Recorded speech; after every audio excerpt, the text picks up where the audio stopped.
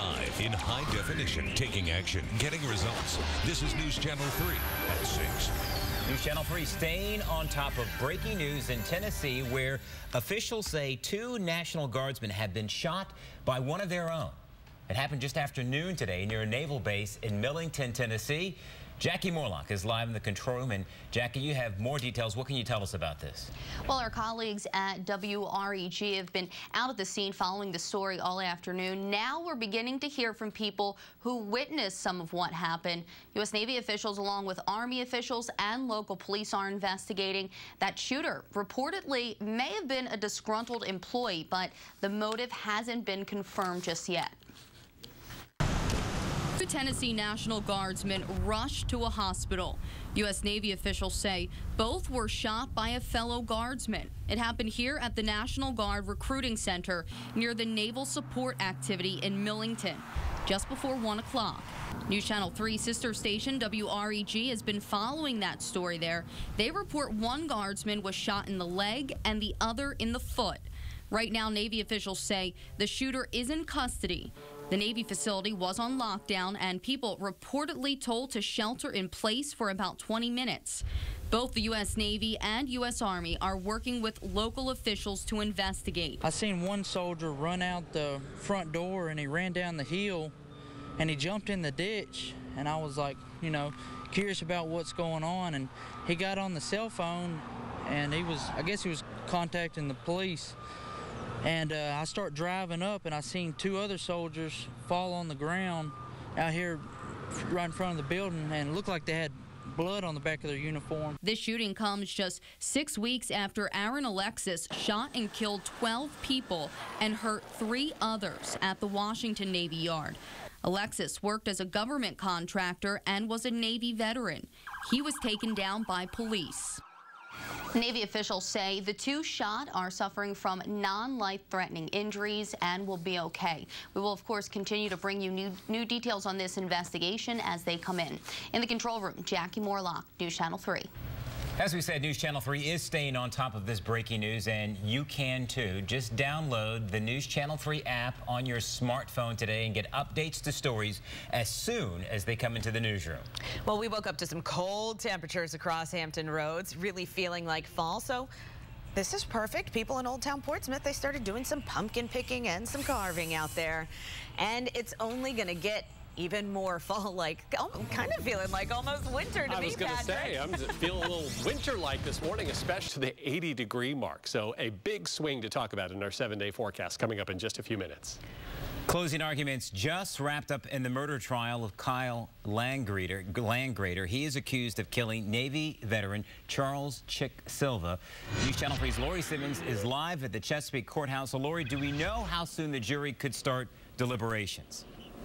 Yeah, Kurt, they will start first thing tomorrow morning. They chose to go home for the night. Who can blame them? It's probably going to be a little bit before they make a decision. But today, more than a year after the beating of Chick Silva, Kyle Landgrader finally got to tell his side of the story. Prosecutors say he was involved in a 3-on-1 attack on the Vietnam vet. And Landgrader admits that he was there, but that he only punched the man in his jaw and that the other 2 men involved did the brunt of the damage. And today, prosecutors got to cross-examine him. Kyle Landgrader says he rode his ATV too many times to count on the paths around the Chesapeake Executive Airport and never thought twice. You had a problem this time, right? Sure. Landgrader says that's when 77-year-old Charles Silva warned him he was trespassing, threatened to call police, and then fired a warning shot as he was riding away on his ATV. Prosecutors wondered why he would want to go back after getting safely home. Mr. Silva is not threatening to you at all at that point, is he? No, sir. In fact, you can't even see Mr. Silva. No, sir. You don't call the police, do you?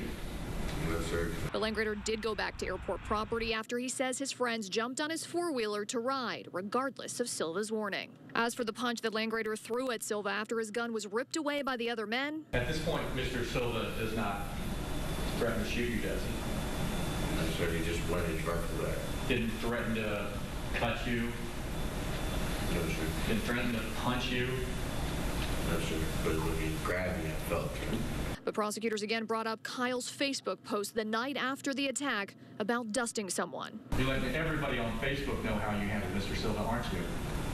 not too many people know about the situation, but we're just trying to be cool and let the crowd move. Now, again, the judge threw out the first-degree murder charge, saying that there was not enough evidence presented by the prosecution for premeditation in this case. So the jury will only be able to consider a second-degree murder charge, but then they can always choose to convict Landgrader on a lesser charge like voluntary manslaughter. So again, they will start their deliberations tomorrow morning, and they expect to have a verdict sometime tomorrow. And of course, we'll be here for it all like we've been here all week. But we're now reporting live in Chesapeake. I'm Lori Simmons, News Channel 3. Norfolk's top prosecutor arrested after he was stopped by state police, refused a sobriety test, and was carrying a loaded gun. News Channel 3's Gabriella DeLuca has more. No one answered the door at Norfolk Commonwealth attorney Greg Underwood's home today, the day after he was arrested for driving drunk in possession of a firearm while intoxicated. Last night, he smelled like alcohol, had slurred speech, was swaying back and forth, and told a state trooper he had been drinking, according to court documents. That state trooper says he saw Underwood drive through a construction zone to exit 264 on Brambleton. And when the trooper pulled the Commonwealth attorney over, he says he smelled like alcohol and refused a sobriety test. That's when they arrested Underwood in Norfolk, then took him to Virginia Beach to avoid conflict of interest. Underwood refused to take a field sobriety test, as well as a breathalyzer when he got to jail. Underwood, who has been Commonwealth attorney since 2009, hasn't said anything today about the charges against him. He's running unopposed in the upcoming election. The Commonwealth Attorney's Office issued a statement saying they will not be involved in the prosecution of this case. No word yet on if a special prosecutor will be appointed or if, since these charges are all misdemeanors, the case will be handled without a prosecutor. As we said, Underwood hasn't said anything publicly today about the allegations against him, but in that statement from his office, there was a promise that work will continue uninterrupted. Gabriella DeLuca, News Channel 3. In Norfolk, things are getting back to normal now on the campus of Old Dominion University after 2 bomb threats caused an evacuation. News Channel 3's Jackie Fay is joining us live with the details. Jackie? Back to normal now, but earlier I will tell you that here at the Webb Center, each time students would walk in front of it, an officer would yell, "Get back." Now, after the bomb threat, the student union here was closed down for hours as police made sure it was safe. We just all grabbed our things and left, and we saw the bomb squad. No, it was Homeland Security come in, and then we saw the sniffing dogs, and they told us it would be several hours before we can actually get back in our building. Students were forced out of a building at the center of campus after 2 bomb threats were made anonymously on websites.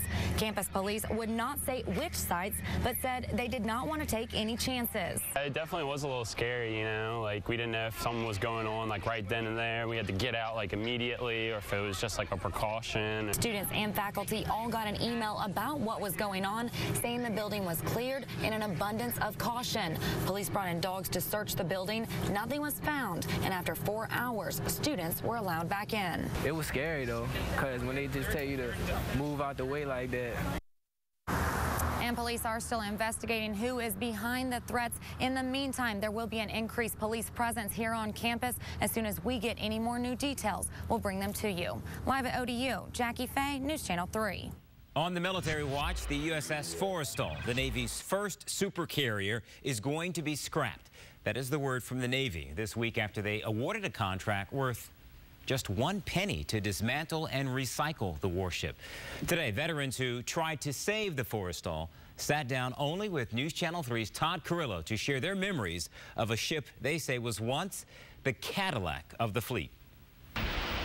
She was the pride of the Navy. The USS Forrestal steamed into the fleet as the first supercarrier in 1955. It was just a Cadillac compared to what we'd been on. Now, 58 years later, the Forrestal is headed to the scrapyard under a contract the Navy awarded this week worth just 1 penny.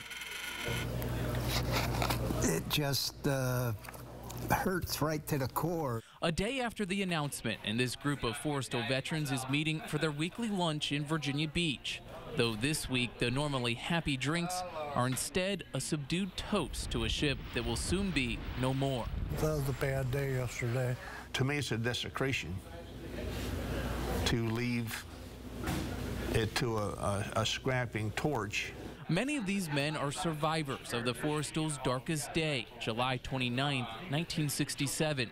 10:53 a.m., there was a terrible fire on the flight deck, and we lost 134 men. We stayed there until it got so smoky we couldn't see anymore, and then we had to get out. Just seeing all those body bags and the smell of flesh burning has never left my mind. For years, the Forrestal veterans have fought to have the ship preserved as a museum or memorial, working with both Tampa and Baltimore to house it. Neither ever materialized. Political-wise, everybody promised us the world, and it fell through. Now, with the Forrestal's fate sealed, these veterans just hope her legacy will live on. She was a fantastic ship, and she made all of her commitments, and she did her job. I had 4 other carriers, but the Forrestal was my finest. On the Military Watch in Virginia Beach, Todd Carrillo, News Channel 3. Well, you've heard of lightning-fast internet. Well, how about laser-fast? Next at 6, internet 80 times faster than what you have at home.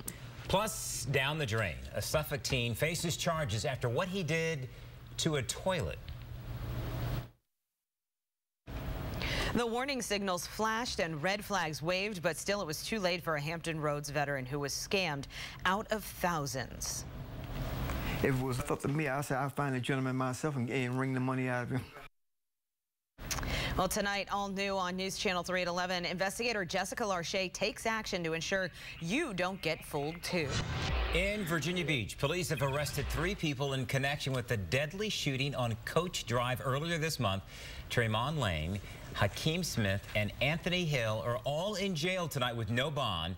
They're all charged in the murder of Jamal Knight. Police found him dead outside a home. They say he'd been at the house for a party, and the suspects approached him and shot him. A body found in Norfolk. News Channel 3's DeMinnis Brown is live where the discovery was made earlier today, right along Tidewater Drive. DeMinnis, what are we learning?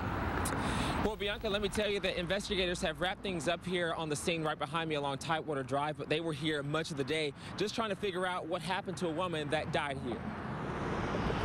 Investigators spent much of the day trying to get to the bottom of what happened to a woman found dead just off the edge of the pavement on Tidewater Drive and the I-64 southbound off-ramp in Norfolk. How does it make you feel, knowing that you live around here and you just say something like that? Scary, but still concerned. You know, wanting to know answers. Police got a call around 10:19 this morning of an adult female that was dead.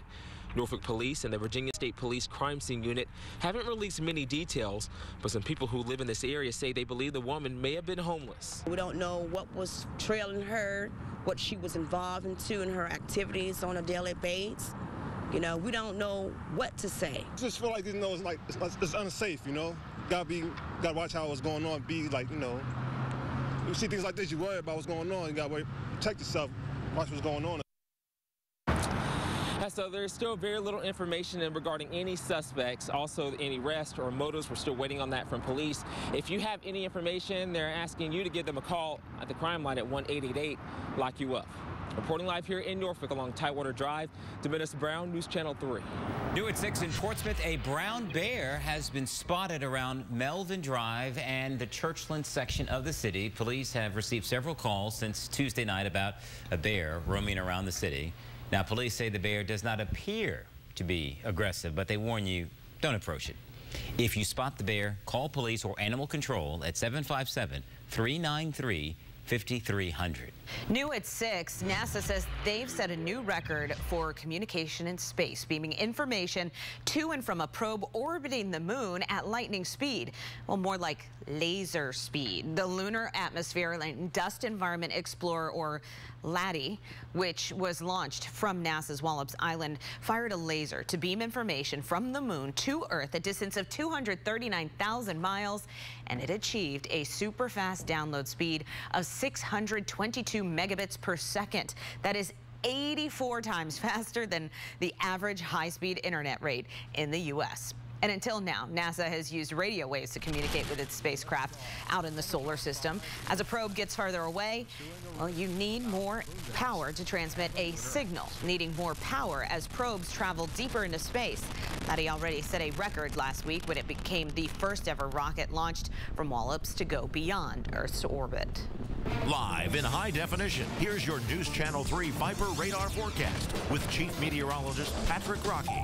A little on the chilly side right now as you head out for your Thursday evening plan to the 80-degree mark, believe it or not. You did see a chance for a shower or storm on there as well, though, so hopefully we'll be able to get that out of here. If you don't like the weather, stick around. Yes, it will change. Gotta love Hampton Roads. All right, thank you, Patrick. We are back right after this. It is a night of all new shows tonight on News Channel 3, starting with 2 hours of comedy, then Elementary at 10, rather. What is this? It's a murder investigation. TV's most unconventional detective is on the case. Is this a man? Yes. Excellent. And he'll do anything to solve it. Maybe you could come back in an hour? No, I'm afraid I cannot. I'm thinking of taking my own life post-haste. Does that window open? But first, Unless you have a corpse I'm not aware of, you don't have a case. he'll need a body. You're not dead. Why can't anyone be dead today? Discover the hit drama Elementary, new tonight. Well, The Big Bang Theory gets things started at 8. Sheldon makes a big scientific breakthrough, but it may end up haunting him for the rest of his career. Then on The Millers, Nathan sees a therapist to help relieve some of the stress from having to live with his meddling mother. At 9, it's The Crazy Ones, then 2.5 Men, followed by Elementary, with News Channel 3 at 11. New at 6, a Suffolk teenager has been charged with vandalism of private property after police say he intentionally clogged a toilet in a holding cell. It happened in a holding cell in the Godwin Courts building while the teen was awaiting a court appearance. Now, officers say the clog was so bad it caused the toilet to leak and flood the cell. No one has said what he used to cause the clog. Because of his age, police will not release the suspect's name, but they say he will face an additional charge. And from what we're hearing, they are going to be changing the menu now and removing brand cereal off the prison menu. The producer upstairs said that we're going to run this story followed by some highbrow discussion of it. So I guess that's off the table. Very wrong prediction, Bill. Yeah. Very wrong. Next newscast is News Channel 3 at 11.